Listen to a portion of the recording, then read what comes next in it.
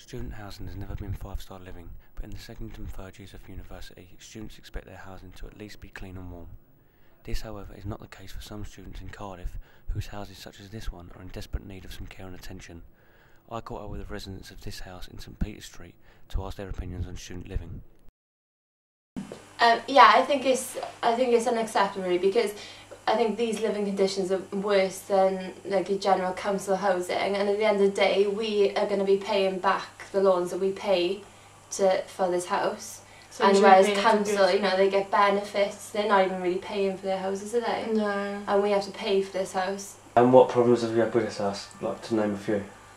We had mice, the boiler doesn't work, we had rats in the garden, we've got damp walls everywhere. Drains, which smells the house out. Yeah. And also slugs in the bathroom and wood lices everywhere. And you've not had any help from your letting agents? I think that the rats and the mice is our problem because they're obviously here because of food, but like we put the bins out the back, but there's nowhere else to put them because we're not going to keep them in here. There's no space. And there's like holes in the floorboards and the walls.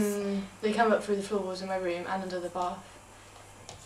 Cardiff is home to a number of different letting agents offering students a variety of different houses to let. We caught up with a couple of them students to find their views on their own letting agents.